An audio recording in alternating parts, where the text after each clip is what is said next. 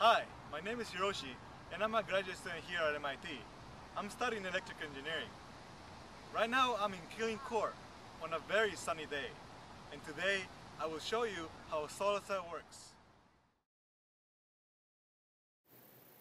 Life on Earth would not exist without the sun. As the population reaches 9 billion people in the year 2050, it has become very important to start thinking about how we use and get our energy. Here we show a simulation of world population growth. Each dot represents 1 million people. We will start in the year 1107 AD, the era of the Crusades, and end with what's expected in the year 2030.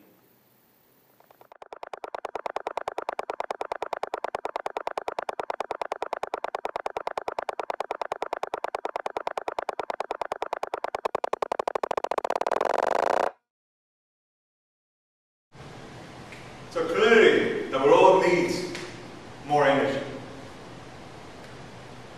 The population growth is inevitable.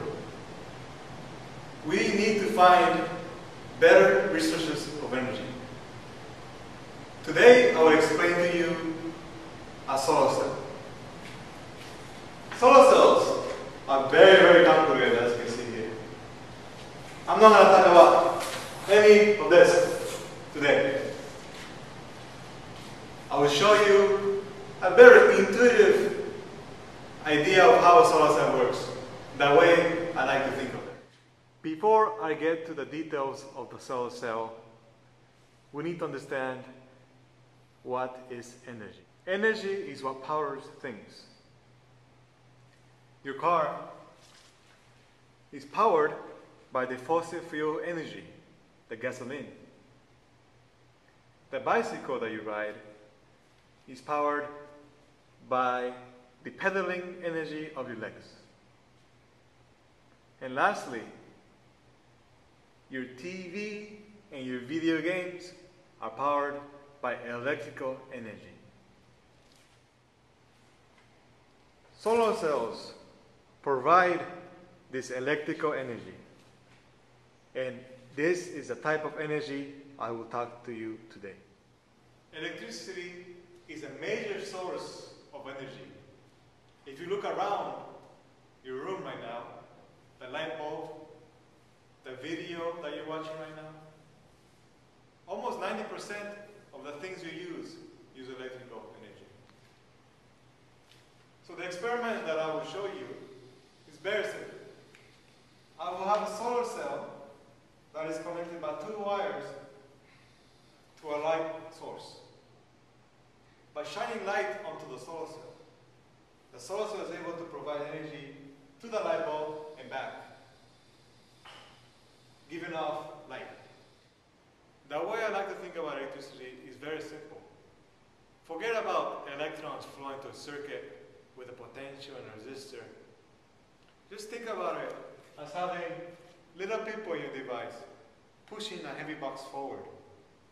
When you turn on your Game Boy, these people are pushing this box around, allowing the devices to function the way they do. The way I like to think about what happens in a solar cell is I like to think of it as a 2-story house. In the first floor, you have the people that I was talking about earlier, sleeping. And on the second floor, the box. When the light comes in,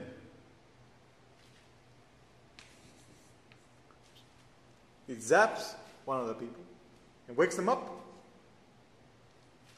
And because this person's only goal is to push boxes around, he goes to the second floor and starts pushing the box, providing energy, providing electricity. After he pushes the box off the ledge, he jumps off and goes back to sleep, completing the cycle of electricity. Okay, what I have here is a polymer solar cell. Now I attach here, like I showed you before, a light bulb, an LED light. And you can see how it is turned on right now. By changing the tilt, I could change the dimness of the LED by changing the amount of energy produced.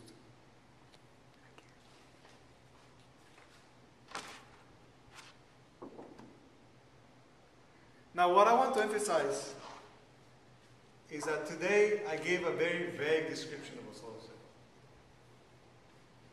I want you guys to really think about the problems we're dealing with.